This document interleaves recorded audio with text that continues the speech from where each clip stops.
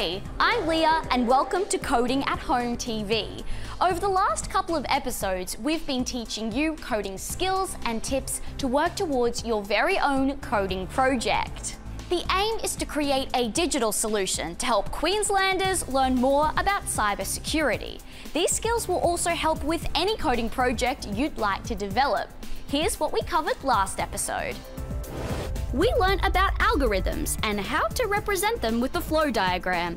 Plus, we caught up with drone experts and discovered how coded algorithms assist drones to be smarter and more useful in everything they do.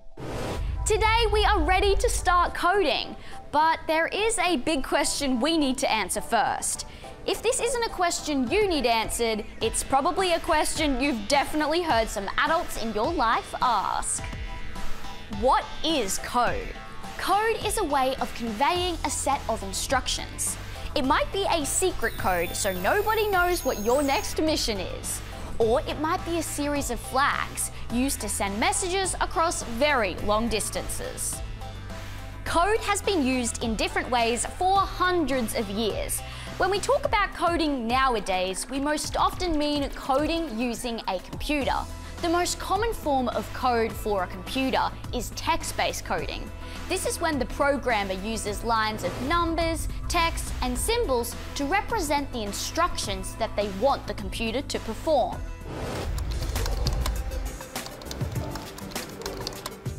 The lines of code have to be very precise. One keystroke in the wrong place could mean that thousands of lines of code just won't work at all. Fortunately, there's a way to learn how to code that isn't so strict. It's called block coding. With block coding, the instructions that we want to give to the computer are represented by pictures of different blocks. Just like we might use lots of different types of toy blocks to build up a tower, different coding blocks can be used to assemble a computer program. Now that we know how we're going to be programming, our next step is to figure out what we're going to program. There are two main ideas that we're going to be looking at today: user input and variables. If you're using the program, then you are called the user, and programs are designed for users. User input is when our program asks the user to do something. That something might be to click on a picture, to control a character by moving around the screen, or even to enter some text. There are many other forms of user input, but these are just some of the main ones. Sometimes when we ask for user input, the computer does something straight away. For example, as soon as I press the left arrow key, my character moves to the left. Other times when we ask for user input, we want the program to remember that information so that it can be used in another part of the program. The way that computers keep track of this information is through using a variable. Think of a variable like a jar. We can put things inside the jar, but we can also label the outside of the jar so we know what's inside. Let's look at an example. I want to keep track of how many red cars are driving past my window. I take an empty jar and write on the outside, red cars. That label helps so I don't get confused with other information I'm trying to store, like blue cars and green cars. Then I watch outside my window for cars. There's 1, 2, 3 red cars going past. So now I can take a piece of paper and write 3 on it, and then I can pop it in the jar to use later. I have stored the number 3 as my data in my variable. Later that day, my good friend Rose calls me and asks, "How many red cars came past your window today?" Because I recorded my data in the morning, I've managed to forget what the answer was. But because I saved the data, I can go back to the jar, open it up, and take out the paper. I can read the data and let Rose know exactly how many cars came past. Now that we know all about variables, let's get block coding. Today, we're going to be coding using Scratch. Scratch is a programming language that was created in 2007 by Professor Mitch Resnick from the Media Lab at the Massachusetts Institute of Technology. It's free for everyone, and you can download your own version at the address on your screen. Remember to ask permission from a parent or guardian before you do. It also works offline, so you don't have to stay connected to the internet. A key focus of Scratch is the use of sprites. They're the characters you will see on screen, like these ones. We can use our block coding to give each one of these sprites a list of instructions to perform. This is a sprite, this is a sprite, even this is a sprite. It's a bit like a movie set, where each one of the sprites is an actor, and they have a list of instructions for what to do in each scene. Here's a quick example. Let's choose 2 blocks. I'm going to choose one block from Events, when the space key pressed. I'm going to choose the next one from Looks, say hello for 2 seconds. My blocks now read, when space key pressed, say hello for 2 seconds. So I'm going to press my space key, and my cat says hello for 2 seconds. Now, that was a pretty simple example, but Scratch can actually be used to create a whole different range of programs. I've seen Scratch used to program quizzes, games, musical instruments, stories, and even artworks. Let's recap. Today we looked at block coding is a form of programming that uses colourful blocks to represent the instructions we want our program to run. Programs are designed for users. User input is when the user interacts with the program. Variables are used to store user input so that the program can use it whenever it needs to. And we also had a quick look at Scratch. This is the program we're going to use to start coding our very own chatbot. Coming up, we'll meet some experts who will share the many different ways you can turn a love of coding into a career. And we'll further explore the basics of visual coding.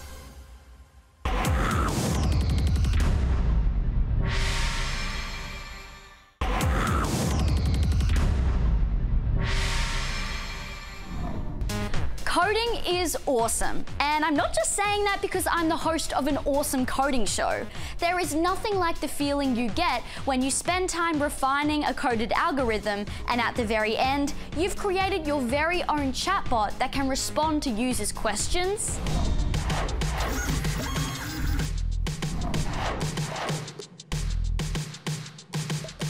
told a drone exactly how you want it to fly, or maybe instructed a robot to follow a sequence. Once you've completed something like this, there is no doubt that you are going to love to code. You might love it so much that one day you end up getting paid to code. To find out exactly what that's like, Stacey is going to catch up with some experts who have transformed their love for coding into a career.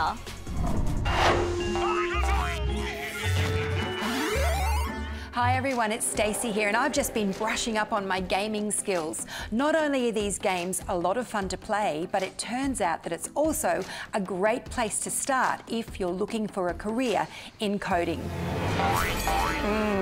Looks like I might need a bit more practice. Today we're going to meet some professionals who have taken their love of gaming to the next level and have turned these skills into a career. Meet Sam Sinnamon. He's a senior developer for a company called Technology One, but we'll get to that later. Let's go back to the beginning to understand where his love for technology all started.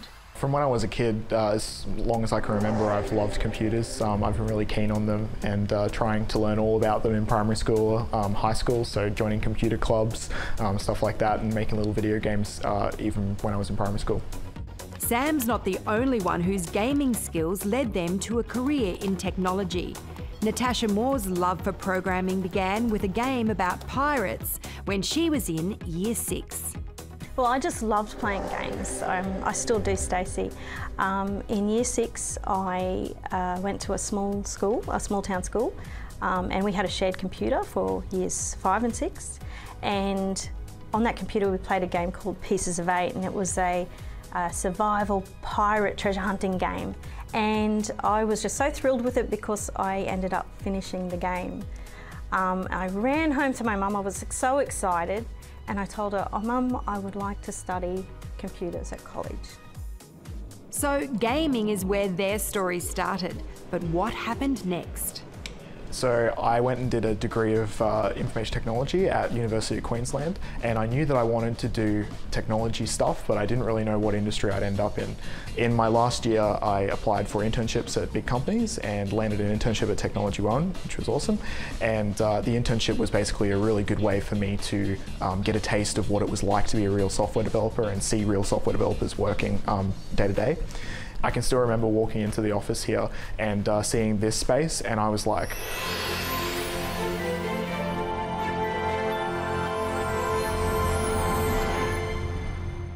I was absolutely gobsmacked at the space that we had here. I thought that you could only get offices like this for Google and Facebook overseas, and so I was so surprised to see a company like Technology One who actually had their headquarters in Queensland, and it looked like this. It does look like a really cool space to work in, and it must be so much fun. But tell me more about your internship role. So as an intern at Technology One, you basically work in a small team with other university students, and you try and mimic a software development process as closely as possible. And as an intern, you work on really, really exciting bleeding edge technology. So as an intern, I looked at how we could make our code secure before it even became software. And it was actually a really good way to get a job here. I went on to study programming at Central Queensland University in a Bachelor of Information Technology. There we learned to code in multiple languages, namely Pascal, Boolean and Pascal, C, C++. I bought my first PC when I was at university in my second year, and I was so excited. I was so excited that I opened the box to have a look inside and checked out the CPU and memory and hard disks. It really developed or assisted me in developing further skills in PC support at a later stage.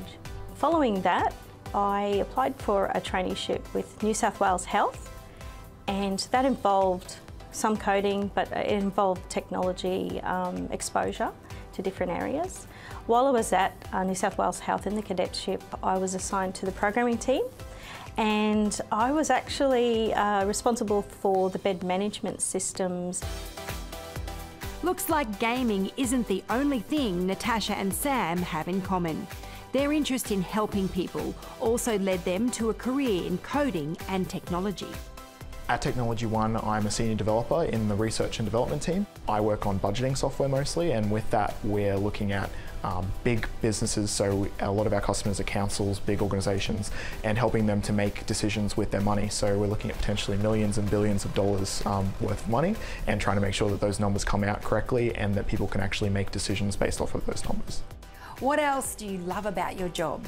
So at Tech One, we have a lot of opportunities to try and give back through our foundation, and one of the things that we do is STEAM labs. So we go to state schools. We've been to Morayfield State High School, for example, and we actually run a little program at the school showing them what it's like to be a software developer and work in a software company. So as part of that, I run the coding portion where we actually teach kids how to program in an hour, and I find that really rewarding. Natasha, you've had some really cool experiences in the industry. What does your job look like now? Well, Stacey, I work at the Aboriginal and Torres Strait Islander Legal Service in Queensland, and it's my job to ensure that our staff are cyber safe, but I also manage our IT systems across the state. Even though you're not coding on a daily basis in this job, your skills in coding have helped in your career progression. Coding skills are extremely valuable skills to have underlying for any IT professional. So coding has provided me a really valuable troubleshooting and root cause discovery skills. Wow, there are so many different career paths you can go down with coding. So what do our professionals have to say to aspiring coders? My biggest piece of advice would be just jump in and give it a go. Programming is all about solving problems, so look around your life, your family, friends, see if they have any problems that you can solve with programming. You might not get all the way there, but the things that you learn will be really useful to go back next time and the time after that. It's really, really important in tech industry and in software to be able to communicate your ideas effectively as well. Otherwise, you know, it's not very useful to be able to write good software if people can't understand what you're writing or why it's so great. Well, my biggest piece of advice would be to keep documentation. So I'm a really big believer in documentation and keeping notes on your work. That's a really big point. Secondly, I think don't be scared to give it a go. You know, even if you find that the program's failing or it's not compiling, keep having a go. And remember, you always have your fellow coders to help you. Sam and Natasha have inspired me to keep on practicing my gaming skills. Who knows, maybe one day I'll code something absolutely amazing. Thanks, Stace. If a job like one of those has you excited, then you don't want to go anywhere. Up next, a special guest shares some skills to get started in the visual coding world of Scratch.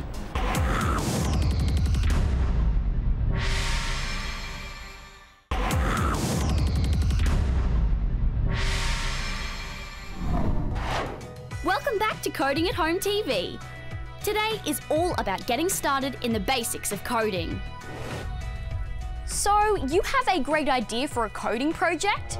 Maybe it's an entry for the Premier's Coding Challenge, where you will code an app, a game or a chatbot to help Queenslanders know more about cybersecurity. So far you've thought of who your audience for this project is going to be and what you want your design to look like. You've also planned out how it's going to work, using a flowchart to represent your algorithm.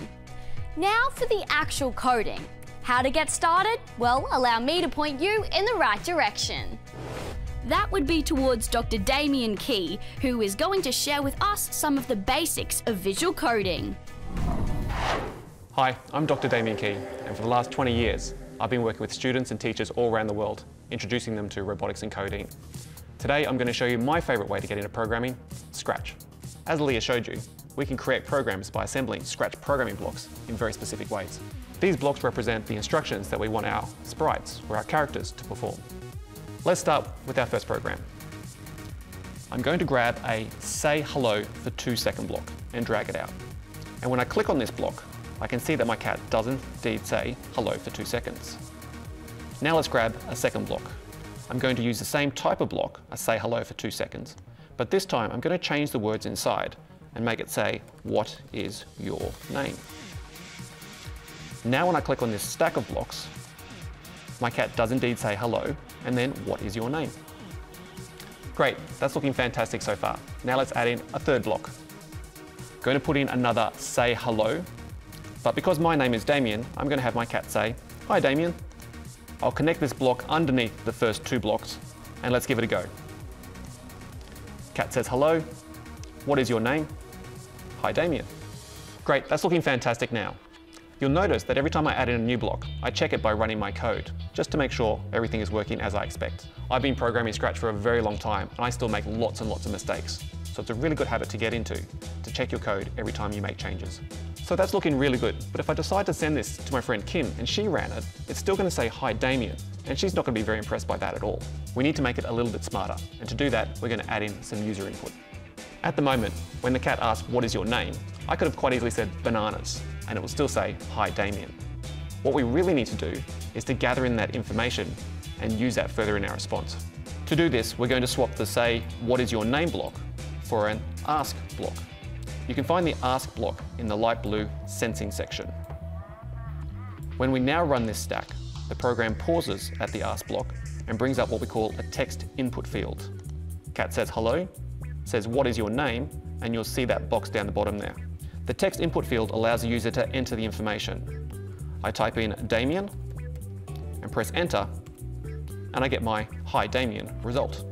However, let's try this with a different name. If I run the same stack of blocks, it says hello, what is your name? And if I type in Kim, it still says hi Damien.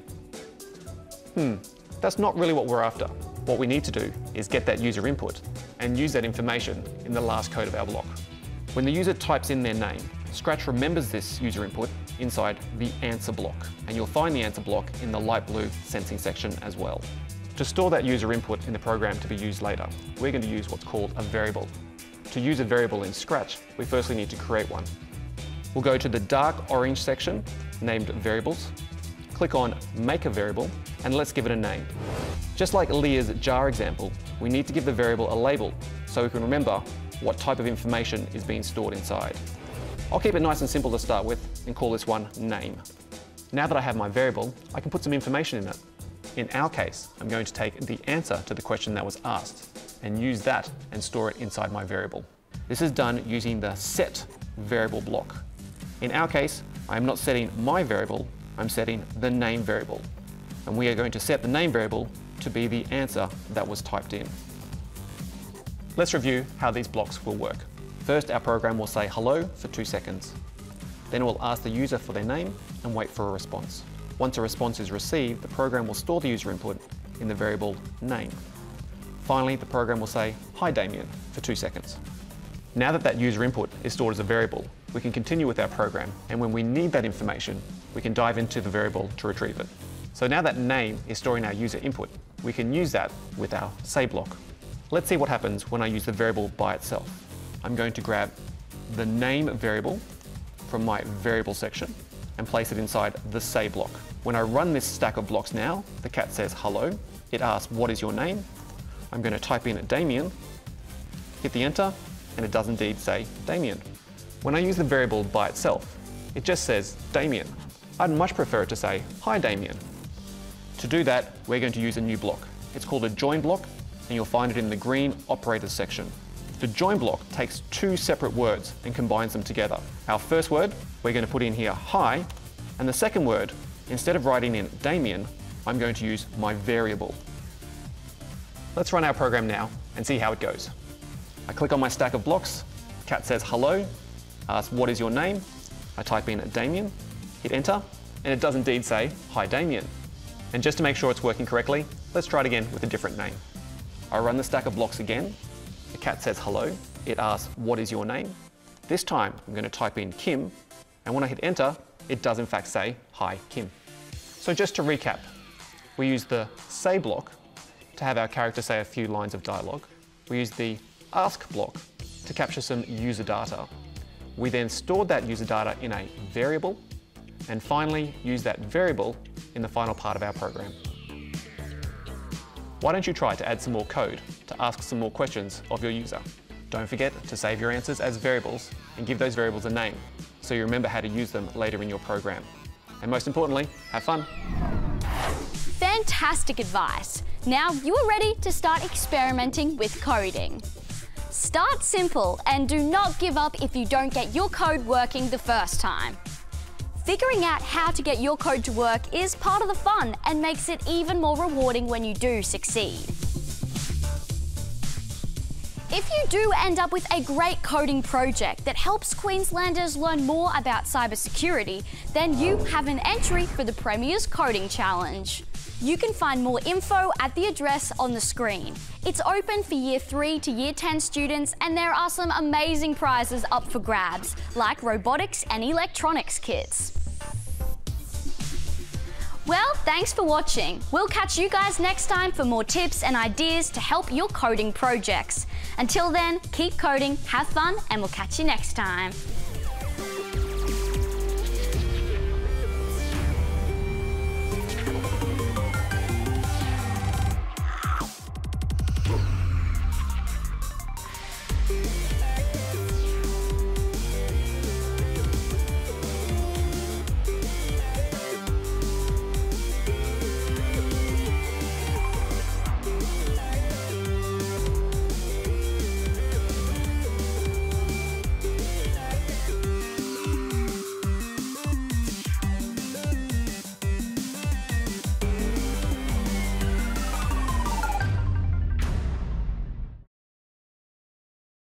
Authorised by the Queensland Government, Brisbane.